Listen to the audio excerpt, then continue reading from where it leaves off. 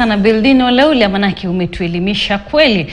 Na waziri wa teknolojia na mawasiliano Eliud Owalo amewashauri wataalamu kutoka eneo la Nyanza kwamba haiwezekani kila mmoja wao kuajiriwa serikalini, bali watafute mbinu mbadala za kuwekeza katika eneo hilo ambapo kuna uwezo mkuu wa kiuchumi.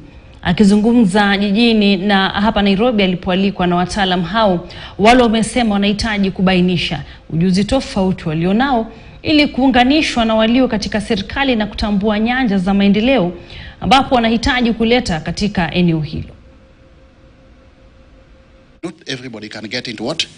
Into government. Some people will be in government, some people also needs to be what? Need to be outside, because I was having meetings with them and everybody is carrying a CV and I'm telling them we are getting it wrong. Because if all of us are in government, yeah, then we will get stuck. We will not be able to move as a region. Some people need to be appointed into government. Some people also equally need to be disappointed by not being appointed into government, so that they are outside but they establish networks and linkages with those in government. What we really need to do is to do proper mapping out. Proper mapping of the skills, competencies and capabilities that we have within each stakeholder segment within the professionals.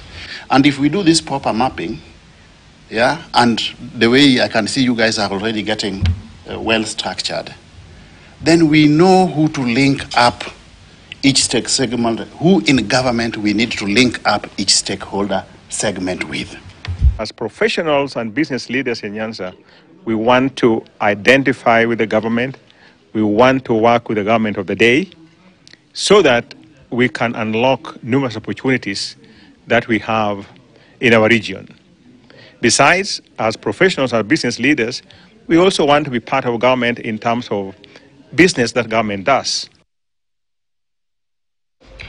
Kwingineko, mzozo umeibuka kuhusiana na umiliki wa vipande vya ardhi vinavyomilikiwa na kilichokuwa chama tawala cha KANU na baadhi ya mabwenyenye katika kaunti ya Kiambu.